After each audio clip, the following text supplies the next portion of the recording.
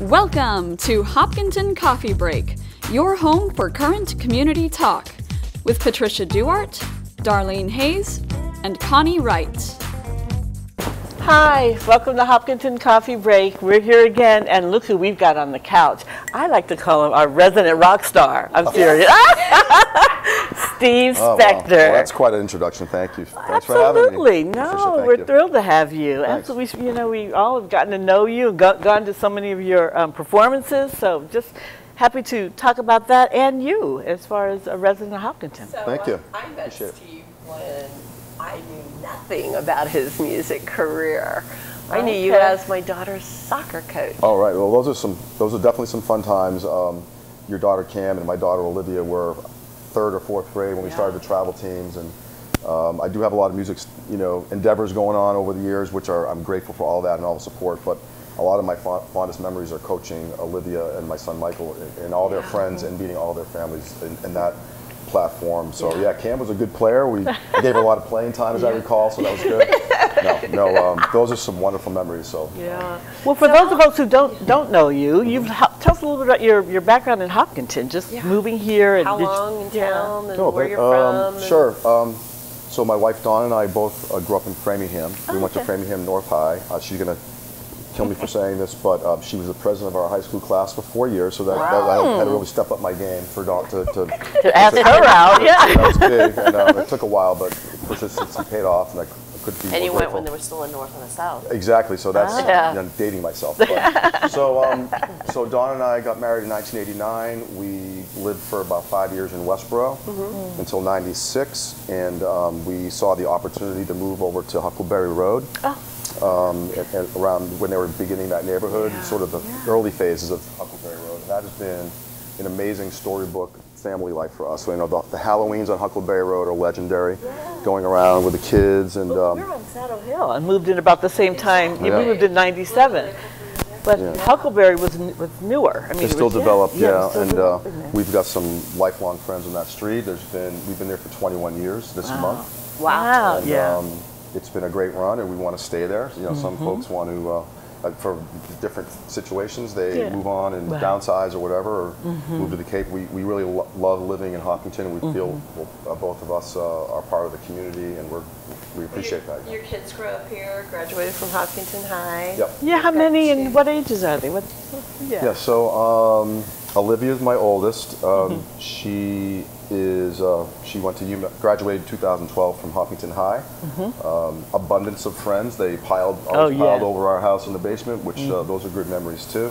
And she went to UMass Amherst, graduated a year ago, and she's working in the Seaport District right now as a sales job. She started a few weeks ago after about a year at TJX, and she's moving on. So she's on a good track. And you shared some exciting stuff about your son. Yes, Darlene. So my son Michael is a sophomore at UMass Amherst. That's my whole family, Dawn and I also. So we are UMass Amherst fammy. That's great. Good, reasonable. Yeah. Great school. But a great value, obviously, and a great experience. And that the Western Mass area is wonderful.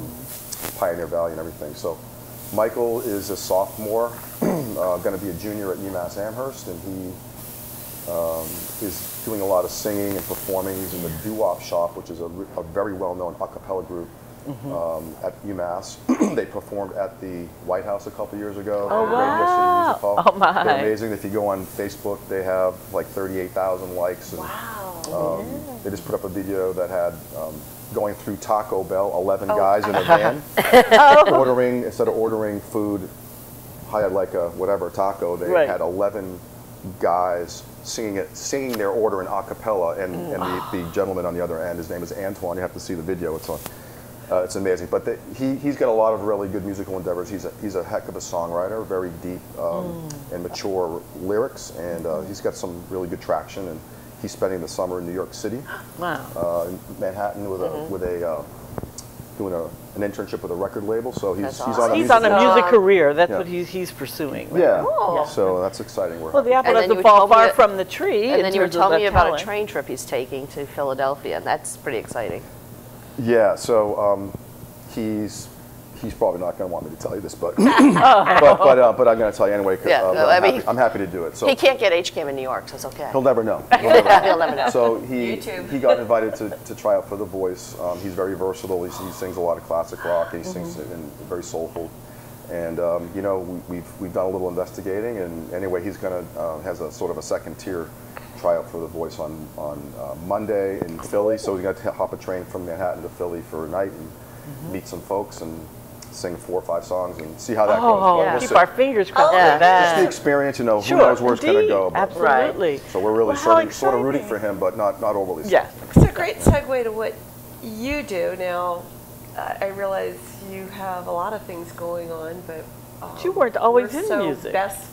Right now, best known for being the rock star. Right. Well, I will say this. Oh, thank you, and I appreciate that. But I got to tell you, there is an abundance and a ton of musical talent in this town. Yeah. I mean, I can rattle off, you know, Barbara Kessler, her husband Phil, Antoniadis, their daughter Amelia. Yeah. I mean, I don't even want to leave anybody out, but they're some of our closest friends in town, and we've collaborated, and my son Michael and their daughter Amelia have performed together at Hard Rock Cafe. But there are so many performers, and I'm fortunate to, in my 20s, I've connected with some amazing musicians in the Metro West area. So some of these friends of mine who I'm still in the band with now, Hot Acoustics, they're around 60 years old, and they've been performing for 40 years, and they're just so seasoned. And so I was able to connect with that network, you know. And a lot of them played with some really cool bands or met people that you might see on record labels. You know, yeah, I think there's a couple of. Sometimes I wonder, some of the guys I play with, how did they not make it big? Maybe you know? because it's a hard lifestyle to be big. It's hard to get there, right? Yeah, you need a break. You need that really big break. I can tell you, you know, a couple guys in my band, our drummer Ray and my band member, guitar player Tim Levitt, Ray Elwood and Tim, and Carter's the other members. It's the 4 of us, but a couple of the guys were in a band called Ice that used to open for Aerosmith back in the day, and their lead guitar player, David Amato, is in REO Speedwagon now for the last 20 years. He's their sort of second lead guitar player. He's an amazing musician.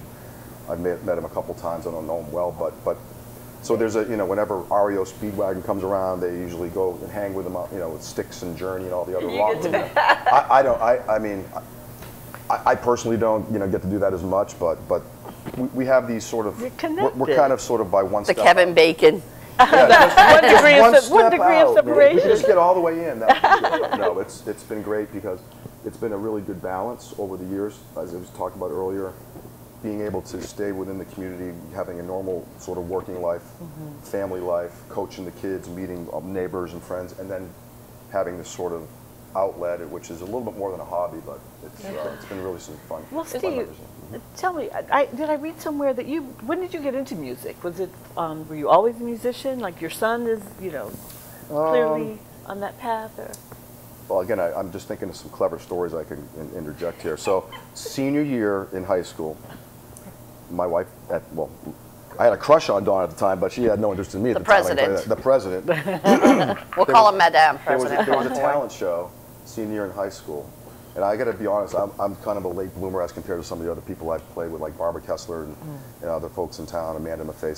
When they were 14, you could just see it, but I was a late bloomer.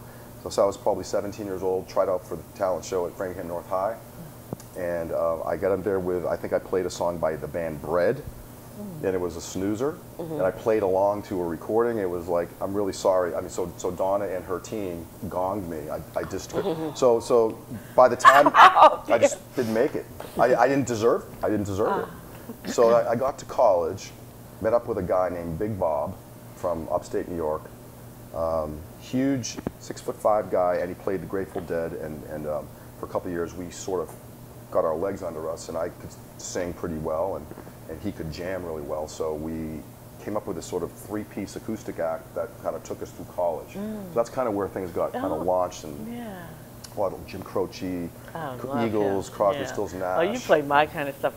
The first time I heard you perform was at the Hopkinton Country Club, and you were acoustic guitar at a brunch. Yes. And it was like, it was just amazing how you just captivated everyone. And I just loved your music from then on. Well, I Thank you, get that's to nice.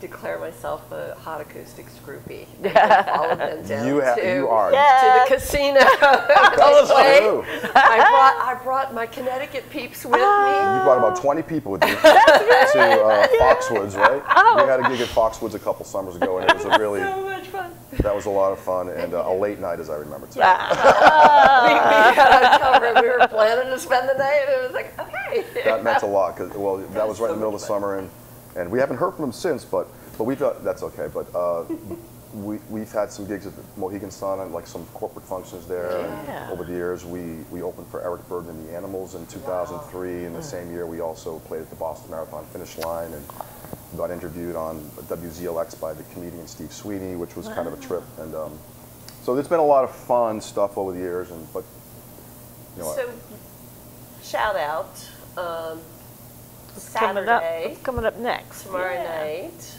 Yeah, on your June gig 3rd. list. yeah, that's been. I got some fun stuff. Sorry, I just bumped my microphone. Tomorrow night at Fireflies is a really fun event. Every couple, 3 months we play there. Hot Acoustics does so. Usually packed, jam, Yeah. great dancing. Yeah, it's just a fun environment and a good vibe there. And share with people the kind of music you guys play, because I know it's because I'm a groupie. Yeah. So like at a Fireflies gig tomorrow night, we'll play everything from Clapton, Allman Brothers, Steely Dan, Tom Petty, Eagles, Little 70s, River Band, but yeah. then we'll do some John Mayer, we'll do some Matchbox 20, we do some Goo Goo Dolls. So I'd say 70s, 80s, 90s is sort of the sweet spot. And we focus on songs that are maybe not as typical. So we wouldn't necessarily play Johnny Be Good or a predictable song like that, but we'll do something like, whoa, they're doing that song, like Undone by the band The Guess Who. It's, not everybody knows that, but it's a snappy, so there's a, so. It's great dance music. I think Fireflies has been like a unique venue too for you, because there are times where you're playing the whole band out there and it's a dance party, and there are times where you're playing in the back and it's acoustic, it's more laid back.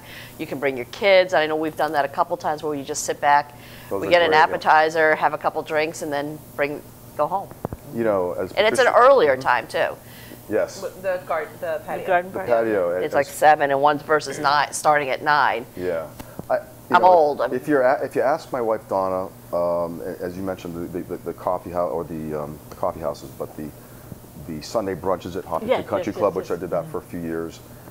That's where my core is. That's sort of where I started from those UMass Amherst days. So I've been accused by some of my current bandmates as being the ballad guy, because I'll sing like a sappy love song or That's something. what I like. But I really love that kind of stuff, you know. But we'll also do the Who, and we'll do some, Won't Get Fooled Again by the Who. And we sprinkle in some original songs as well. But if you want to know the truth, as we're in the same age bracket here.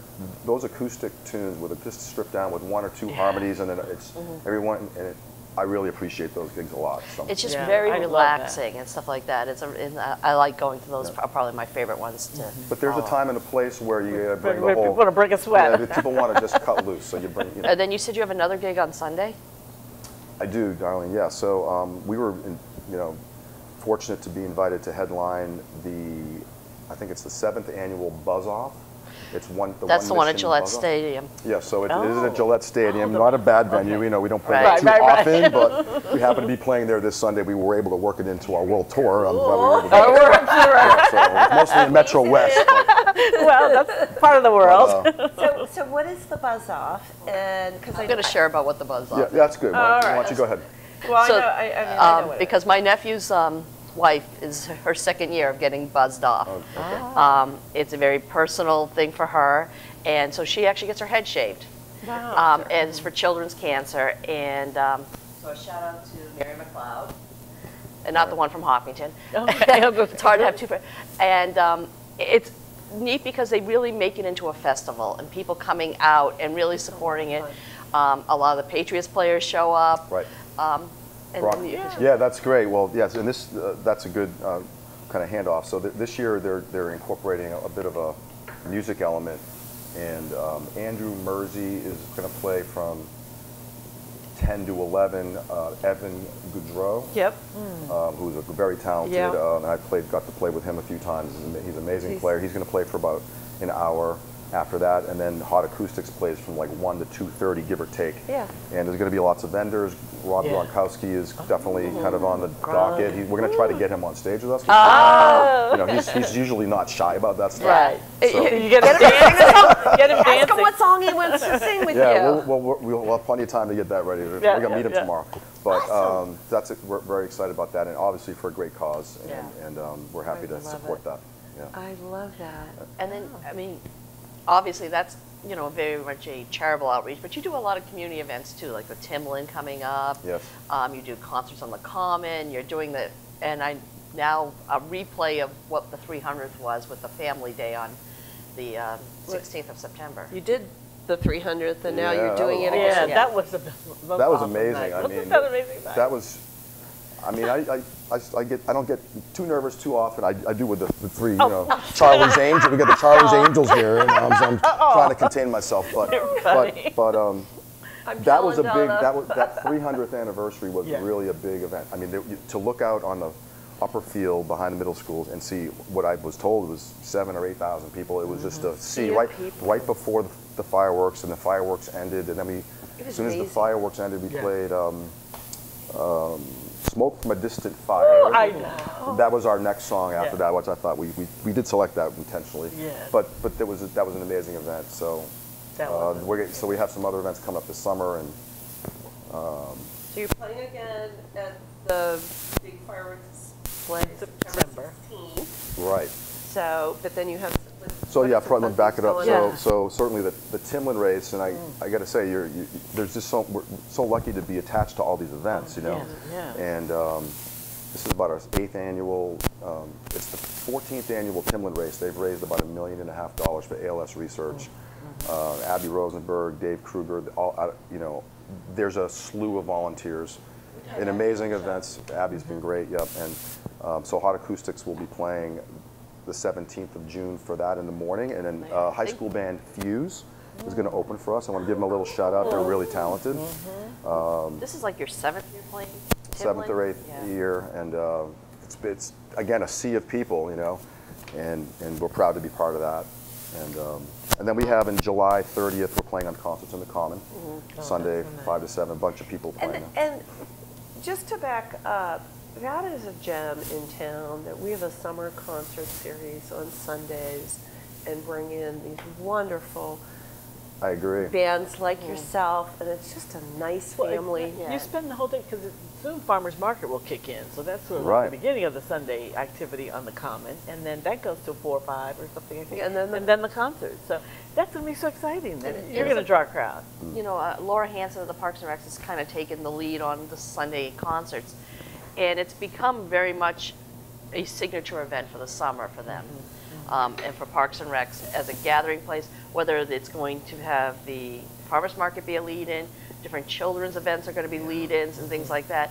And they're trying to make it so, because it used to be a bunch of seniors would show up with their lawn chairs and stuff. And that was it. And that was it. And Cute, now they're but it trying, was not a and draw. so each week they're trying to have very much of a distinct, different demographic of music. Yeah. And draw different audiences, draw different families and stuff like that. Yeah, it's Love a it. great event, and we always pray for good weather, because it's Yes, I know. you know, tropical. But we always plan for good weather, you Yeah, know, and it was a little dicey last year, but we were able to play, and so we're looking forward to that. And then We're hoping the weather's getting it all out of the system I know, now. it's been- today's I know, beautiful, so the July or end of the month. yeah, so we have That'd be great. the Timlin race. Well, certainly this weekend. You know, tomorrow night at Fireflies, Sunday Gillette. at Gillette, and July 30th on the Town Common, and then September 16th at the Hopkinton celebration, which I guess is going to be some other folks, you know, other folks playing there too. So something like the Gillette, how did they find you?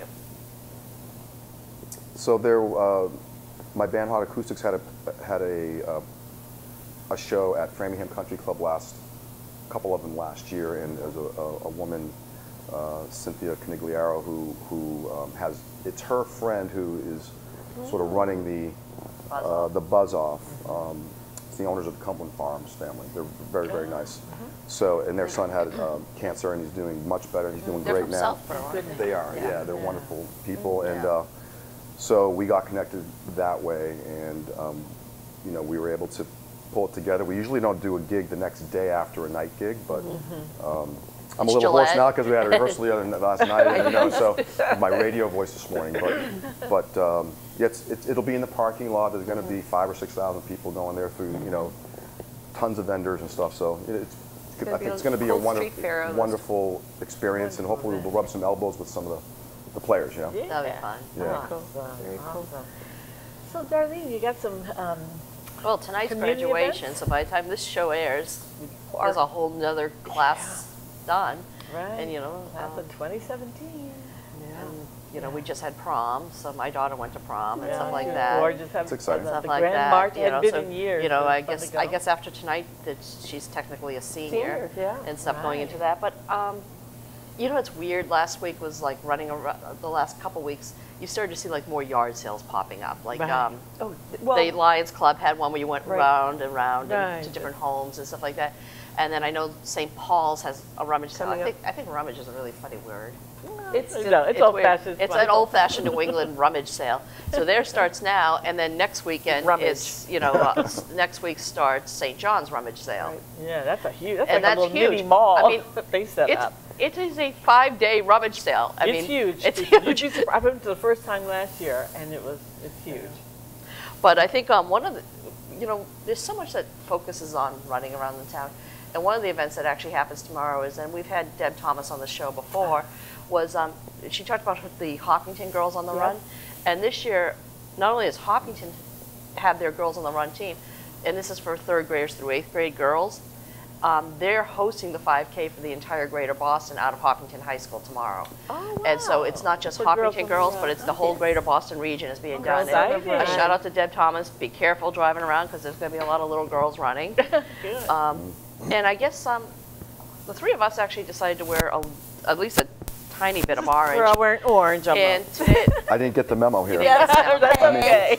Well, I didn't know what the significance was. National- So, yeah. it's National Anti-Gun Violence Day. And the significance hit again home yesterday for me when one of my friends from college sent me a message that one of her old co-workers was murdered, and it was another murder-suicide. We had one in my neighborhood a few years ago. We know of others in the community that it's just It's a such horrible lives thing. So everywhere. there's people are wearing orange today. If you see this, it's because of, you know, anti-gun violence. There's hashtag wear orange, and there's at Mom's Demand. So if you take a picture of yourself and post it up someplace, they're being collected and stuff about moms taking stands against gun violence. Yeah. Well, and I actually belong to the Sandy Hook group because, you know, again, but on a less somber note, Touch Truck is coming up, and that's going to be a Know about blast. that, yeah. So what is about the Touch a Truck? I've seen the signs. I haven't ever gone to that before. You touch a truck. So the Okay. thing There's is, got to be more to it. the big trucks. Oh. They You get to climb on them and that kind A of stuff? bit. I mean, it's Sunday from 11 to 2 Yeah. at the high school parking lot. Okay. And it's got, you know, food vendors and things like that. Oh. But you get to, like, climb into a fire truck, climb into a Okay. digger Cool. truck, things like that. Oh, okay. And you pay to get in. Yeah. And the money is this one I think is Library Foundation. Yeah, it's You know, and the one the carnival that'll start the following week is a PTA fundraiser. Oh, that's And it'll be the first time that a carnival's been back in Hopkinton for nearly 20 years. well, Exactly. it's been less than 20 years because when we we first moved to went to it town once. 20 years ago, Yeah, yeah. I think we went twice, Yeah. possibly 3 times, but it's been a long, long time. Yeah, but I they had loved rides them. and everything. I know. I told the kids, and they were like, "Oh, Hopkinton's like going back to old school and doing new stuff." So they Yeah. really Love get the- excited. Do you remember Yeah. Carnival Yeah. at all? Oh, yeah, Yeah. sure. I Actual Ferris wheel, you know, it's fun. I remember the carnival because I had a son that loved all the dizzy rides. and their father and I would take turns with him. And I got to the point I couldn't ride anymore. I was dizzy. My Oh, God. equilibrium, I'm like holding the ground and holding the wall going, I can't stand it. So more power to you guys. I'll go and I'll ride the dainty stuff because I can't get dizzy anymore. That's funny. But it's fun. A lot It's of fun stuff. Good stuff. Where all the new families have been moving to town. And it we're feels technically, like. What's that? and we're after Memorial Day. So Yes. I you know, know, we're hitting- technically in the summer season. starting Wearing to kick off white. summer season, and That's your sign. Good stuff. good Well, When does Sandy Beach open? Has it opened? It opens the weekend after school gets out. So it'll be opening soon. About 3 weeks. And what about, when does the boathouse at the state park open? Boathouse at the state park is open. It opened technically 2 weeks ago. Okay, And so there's boating in Boston is open. The state park itself opened Memorial Day weekend. Right. So you could still have gotten in to get to the boathouse, but boating in Boston has kayaks and stand-up paddle boarding and We have canoes. such jewels in town. Lucky. It sounds like staycations. Yeah. You know, I know. stay and play. Stay in Hopkinton and have a ball. This Very is lucky. so great. Yeah. Very lucky, yep. Cool. Well, Steve, it's been wonderful having you, getting to know you more. thank you. and Thanks for learning having more. me. So, yeah, so excited about your upcoming events. Looking Sure. forward to seeing you there. Grateful for all of them, and thanks to, Oh, yeah. Steve's with us. Firefly. I'm going to rock and roll. I just got to give a quick shout out to all the folks in town who have been coming to all these and supporting my musical habits. You know, because it really means a lot. I just want to make sure I get that in there before we wrap Oh, up. of So, course. sure. Absolutely. Thank you. Sure. Thank you so much for all that you do. I'm a groupie. Appreciate it. I'll see you tomorrow night. Yeah. You will. So bye, everybody. Thanks for joining us.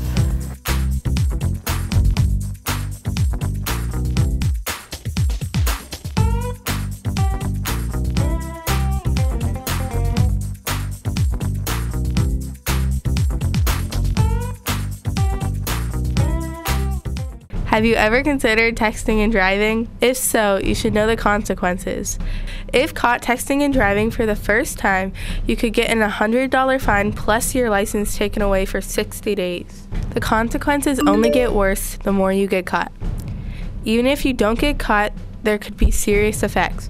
You could get into a car accident and hurt yourself or someone else. Texting and driving is a very dangerous combination, so stop before this happens to you. Possibility. It starts early, before we even know what it is. Thanks to people who make it happen. Together, we are possibility. This show often talks to people who have interesting hobbies or careers or different things that they have going on that affect our community. I'm Mary Arnott, your host. There is a huge need for providing food for individuals and family. And that's the key, is working well together. You can see more episodes online at our website, hcam.tv.